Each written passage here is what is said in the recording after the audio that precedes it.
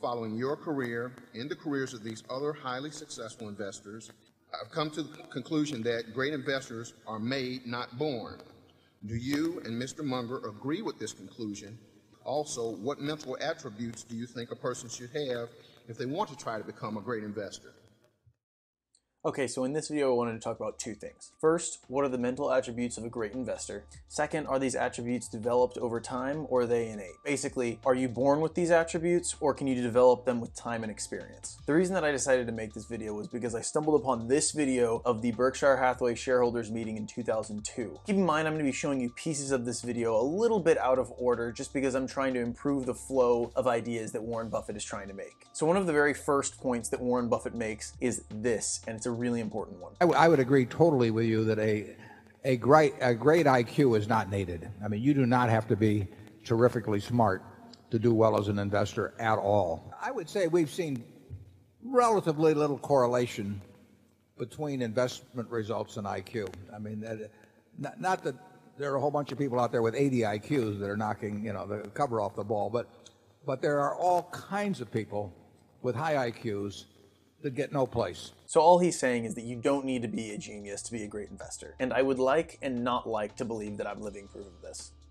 The second mental attribute that he brings up, you have to figure out your investing philosophy, not someone else's. From 11 to 19, I was reading Garfield Drew and Edwards and McGee and all kinds of, I read every book, Gerald M. Loeb. I read every book there was on investments. And I didn't do well at all. And I had no real investment philosophy. I had a lot of things I tried. I was having a lot of fun. I wasn't making any money. And I read Ben's book in 1949 or 49 when I was at the University of Nebraska. And that actually just changed my whole view of investing.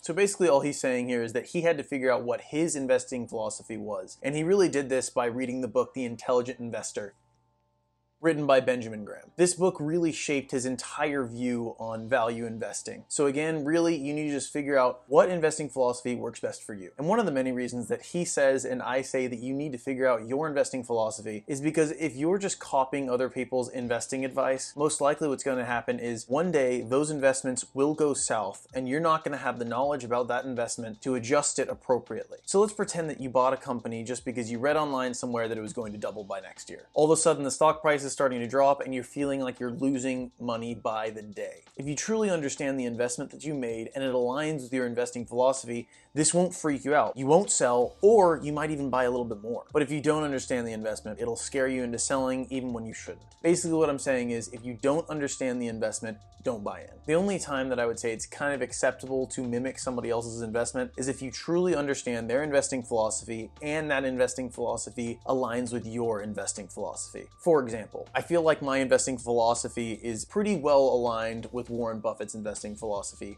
Keep in mind, it's not exactly the same. As far as similarities, I like to buy for the very long term in companies that I fully understand that have a very large moat, aka a very strong competitive advantage. So whenever I read that Warren Buffett and Berkshire Hathaway were buying heavily into Apple, it caused me to look deeper into the company. And as I looked deeper, I realized that Apple was a company that I was interested in owning and that it also aligned with my investing philosophy. And man, am I glad that I invested in Apple. So in my opinion, I think that you need to find your own investing philosophy, and in my opinion, that only happens slowly over time with experience. The third mental attribute that Warren Buffett mentions in this video is that you need to be thinking about buying a share of stock as buying the entirety of the business. And then also you need to be thinking about the traits that make up a good business. And really that basically told me to think about a stock as a part of a business. Now that seems so obvious, you can say,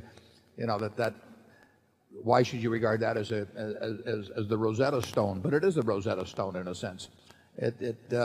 Once you crank into your mental apparatus that you're not looking at things that wiggle up and down on charts or that people send you little missives on, saying buy this because it's going up next week or it's going to split or the dividend's going to get increased or whatever. But instead you're buying a business. You've now set a foundation for going on and thinking rationally about investing. I glanced through most of the books anyway. I've seen nothing to improve on Graham and Fisher in terms of the basic approach of going about investing, which is to think about stocks as businesses and then think about what makes a good business.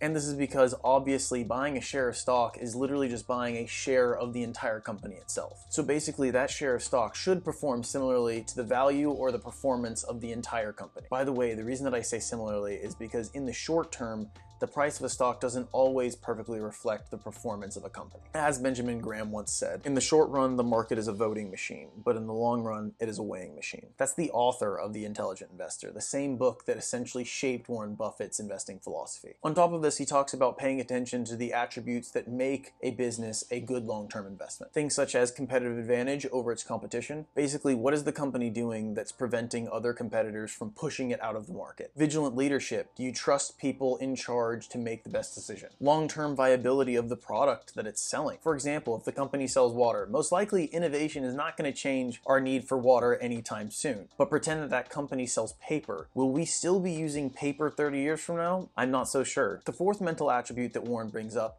is that you need to be interested in money, but you can't be too greedy. You have to have an interest in money, I think, or you won't be good at investing. But I think if you're very greedy, it'll be a disaster because that will overcome rationality. Basically what Warren Buffett is saying here is that you need to have enough interest in money so that you're properly educating yourself on a particular investment, but at the same time you can't be too greedy. This is because it'll lead you to make stupid investing decisions. Bitcoin. In other words, if you're too greedy, most likely it'll overshadow rational thinking and investing. In fact, Jeff Bezos, the founder of Amazon and also the richest man on earth, asked Warren Buffett why everyone didn't just copy his investing philosophy, and Warren's response was, because no one wants to get rich slowly. The fifth point both Munger and Warren weighed in on. They said that you had to have a passion for finding out why things were happening, and also you needed to have a passion for truly understanding a business. If you have a passionate interest in knowing why things are happening, you always are trying to figure out the world in terms of why is this happening or why is this not happening. That cast of mind kept over long periods gradually improves your ability to cope with reality. Read lots of annual reports, think about businesses, and try and think about which businesses you understand and which you don't understand. And you don't have to understand them all. Just forget about the ones that you don't understand. This may sound obvious, but you really need to use common sense when figuring out if a company is going to be successful. You really need to think logically, and you also need to think as much as you can about the business conceptually as possible. By this I mean, do you truly understand how the business itself is making money? Do you understand the product it's selling? Do you understand why it's successful compared to its competitors? For example, I understand why Chipotle is successful. They sell very high quality food for decent prices, and they serve their food very quickly. But if I bought into a company like Nvidia, I have no idea why they're better than their competition. I don't understand graphics processors, and I probably never will. Basically, if I invested in Chipotle, that would be an investment, and if I invested in Nvidia, that would be a gamble. I think Warren Buffett puts it best right here. I mean, you have to be realistic. You have to just define your circle of competence accurately. You have to know what you don't know. Basically, you don't need to know everything. If the company's success doesn't make sense, don't invest in it. And the final and sixth mental attribute that Warren talks about is that you have to have very high temperament and you have to be able to do the opposite of the crowd. I would say that I don't know to what extent an ability to detach yourself from the crowd, for example. I don't know to what extent that's innate or to what extent that's learned. I do think there's certain manners of temperament that may be innate, and they may be learned, they may be intensified by experience as you go on, partially innate, but then reinforced in various ways by your experience as you go through life.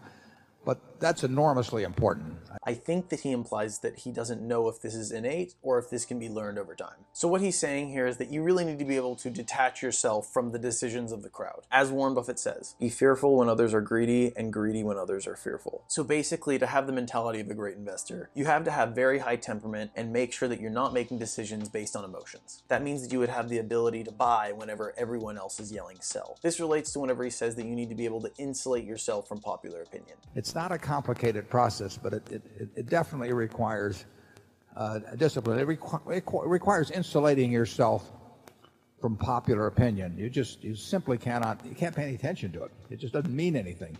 typically people are yelling sell the loudest whenever you need to be buying the market. If you understand that the overall market is going to go up in the long run, the daily highs and lows that we see absolutely every single day really don't matter. All it means is that we're going to have a chance to buy these assets at a cheaper price. This is what Warren Buffett was talking about whenever he said, opportunities come infrequently. When it rains gold, put out the bucket, not the thimble. So basically, you need to be investing as much as you possibly can whenever it looks like the sky is falling. So in conclusion, what I think he's implying here is that he doesn't know if the ability to go against the grain or the opposite of the crowd is innate or it can be learned over time. If you interpreted something different from what he said, let me know down in the comments below. But now I really want to give my take on this. Yes, I believe that some people can be born wired to do the opposite of the crowd, but as somebody who's just very naturally risk averse, I truly believe that you can learn with time, especially if you're really highly educated on a topic, to go against the crowd, even if you aren't wired this way. This is because if you know enough about a topic, you'll be confident enough to do the opposite of what everyone else is doing. For example, according to the Boglehead's Guide to Investing, if you had bought a broad market portfolio of stocks, basically what they're talking about is a diversified index fund, the market has never dropped in any 15-year period. Meaning if you were educated on the topic and you knew this fact, you could mitigate your fear because you would know that statistically it is very unlikely that you'll lose money if you hold on for the long term. And because you were able to mitigate your fear, most likely you'll make more wise investing decisions. So I think if you're highly educated on a topic, most likely you'll be able to tell whenever the crowd is acting on emotion, and you'll be able to develop this temperament that Warren Buffett was referring to. But I really think that this applies to almost everything in life. If you're really passionate about something and you really learn it and become an expert in a sense, most likely you're not going to act on fear whenever things go badly. And things are going to go badly at some point in whatever you're trying to do in life. Basically what I'm saying is you're more likely to be successful at something if you're really into it. Become an expert, make it your specialty. So in conclusion, in my opinion, everything that Warren Buffett mentioned can be learned. So my overall answer is that the mental attributes of a great investor